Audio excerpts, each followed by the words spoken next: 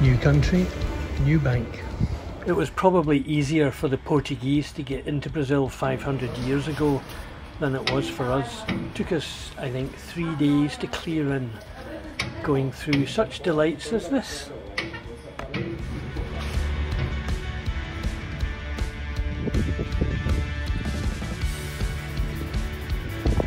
This is the kind of place you see in movies where they do drug deals and things. Like these guys, their yellow cat is moored opposite. Not coming back here in the dark. Some countries make check-in so easy. You just walk along to the port and you wander amongst the dilapidated buildings, passing the security guards that don't pay any attention, complete with their guns and stab-proof vests. And for fuck's sake, a time this might have been customs, but long gone and locked up. Let's try that. Oh, and here was us criticising South Africa for this mess. Our saga of trying to check into Recife, which is rapidly getting to the top of the charts of the most awkward place in the world to check into. We're at the Catamaran dos Potos, we think. Downtown Cabanga, or Old Town Cabanga, not entirely sure. Downtown Recife. Theatre. The Teatro. If you don't mind. We have no idea what this is. It's a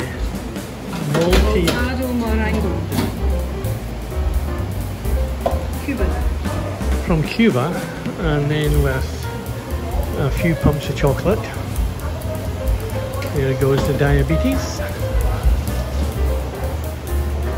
Ice, maybe? Nope. Oh, that's the milk.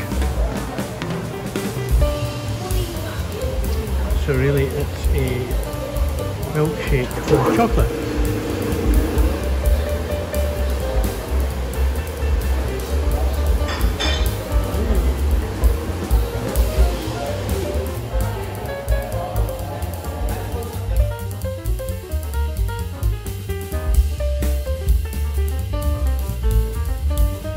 As far as I understand it, Recife was originally, or maybe not originally, but recently, a very active port, but then it got silted up and other ports took over, and unfortunately the old town's been somewhat neglected.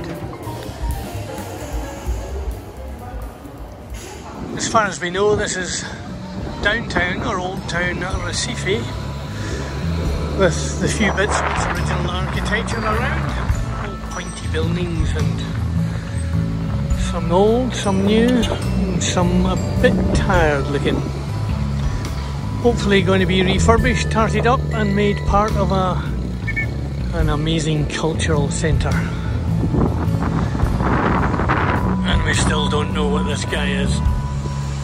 I had just said that if some of the big money from Rio or whatever comes to retire here, they could take one of these guys, throw some paint on it, a bit of interior plumbing, and you get a nice pad, traditional pad. And then right behind us, the guys are busy at work, seemingly doing just that. Oh gee, who's she picked up now?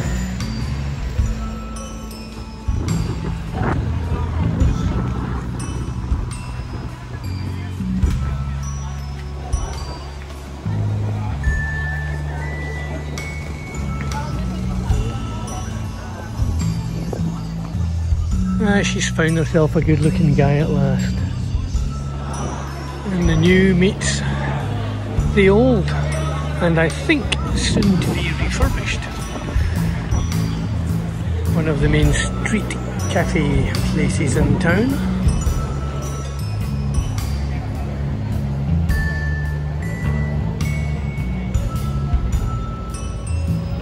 Anyone know a good electrician? Don't cut the blue wire. I love these things. You see it in every city around the world. Stunning architecture from hundreds of years ago, and then you get this stuff, you know, architects born of the Lego generation. God forbid. So, had enough of the old buildings yet? And that's out to sea.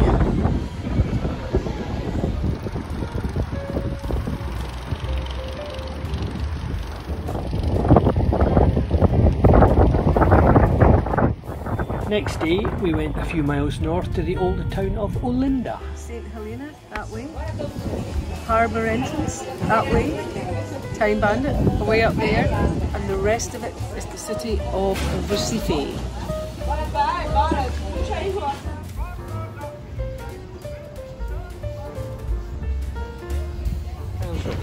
This is the chef at work, and we've no idea what it is.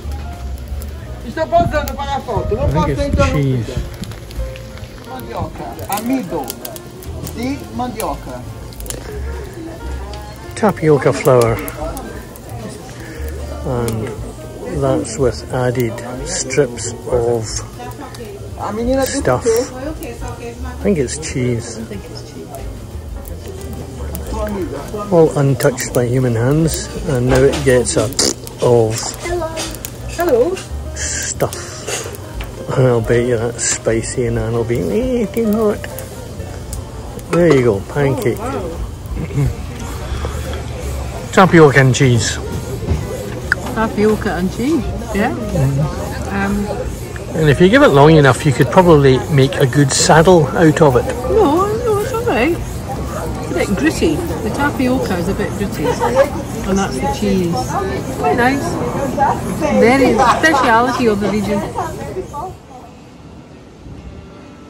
Wouldn't you just want to be a whitewash salesman? And this is the Tobermory of Olinda. All the little houses nicely painted. And this little terrace dating from 1822. In Olinda, and everywhere you look, there's an old church, decrepit old church, leaving a coat of distemper, and old school. I mean, I think you're needing a coat of distemper. start again. If this was in Spain or Portugal, these places would be being listed for 6 figures. The bigger ones into the 7s. Maybe not that one. Right opposite the church.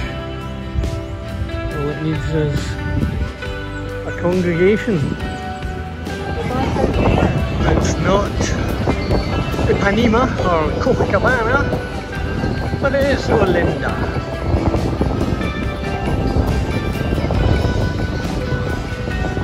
We stopped for cocktails on the beach and lunch, and Anne, the non-drinker, is knocking back the rum and whatever it is. Gonna have to get her a taxi shortly. So here we go, dish of the day. Google Translate says that's mush. Quite good description. Baggy me the boiled egg. And all this for £6 a head. Not quite Indonesia or Malaysian pricing, but suits me. For all the YouTubers, this is living the dream. Predictably, the paperwork was wrong, so it's another trip back to the abandoned port to fill out more pointless forms, get a few stamps and cheese. And it really is a giant turn off. I mean, we're not going to Fernando de Noronha simply because it's such a pain in the ass doing this. And so, having signed another bit of paper, no idea what it was, we said, this is Thursday, we want to leave on Sunday, so can we check out? No, we've got to come back tomorrow afternoon. And so, Brazil slips into first place for pain in the ass check in, check out.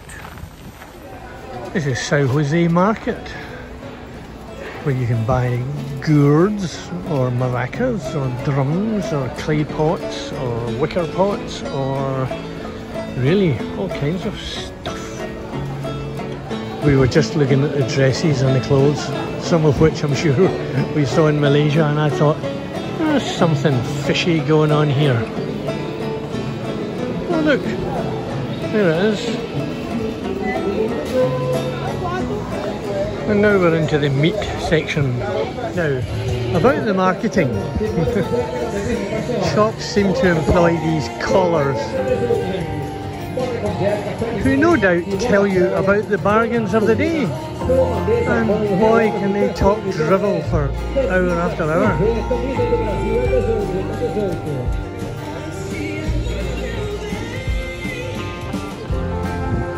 Most of the churches are sadly in a state of disrepair, but look, we found this one. It looks like it's open for business.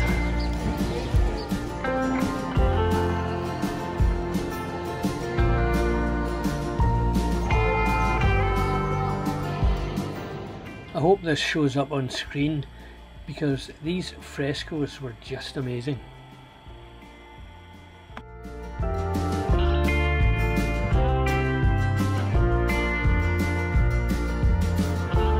Another in a long line of churches, right beside another 1960s Russian monstrosity. You got to watch out for fast moving traffic here in Recife. You could get run down by literally anything. And look, another church. If you try and find your way round by following the churches, you're snookered because there are dozens of them. It's a noisy old place. Bring in some money and it'll look pretty good. If you don't, it's going to slip away from it, I think.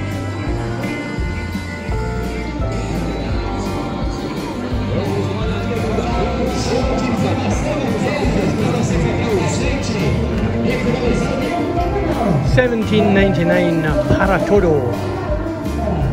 So you stick as much as you can on a plate, the length of this, and that's lunch at 11:20. Right, what have you got?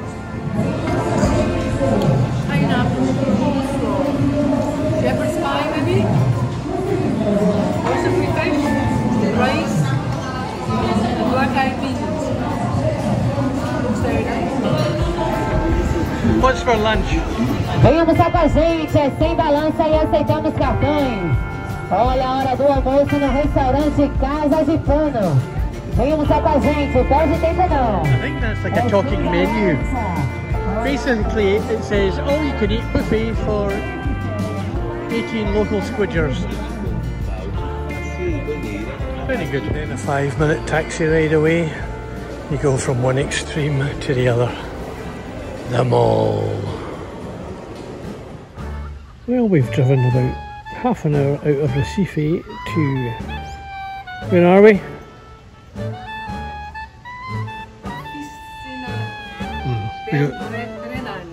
Brennan, an Irish bloke who came here a long time ago, who seems to have a fixation with tits and bums, if you'll excuse the expression. Other than that, I've got no idea what this is all about. See what I mean? These places are just lost on me. Caviar before swine and all that. But geez, it's just some guy on the wacky-backy whiling away his day. Must be bonkers. I mean, really, what's going on?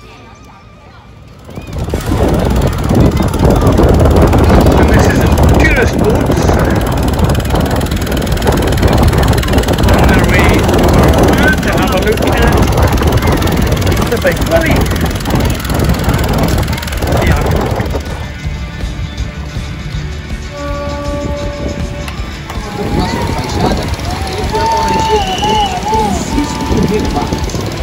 God, they like their politics here in Portugal. I can just imagine a whole bunch of boaters going up the Thames. Oh, Liz Truss, Liz Truss. Jesus. Recife is a city of high-rise living. It's also a city and indeed a country where extreme poverty prevails, unfortunately. Maybe the new politicians in town will help sort that out. The dockland from days gone by. And the church or a spire. Don't get the point of that. So if you made it to the end, well done. Thanks for watching. If you liked it, give us a big thumbs up. Time for us now to leave Kabanga Marina and head north for Suriname. Come and join us.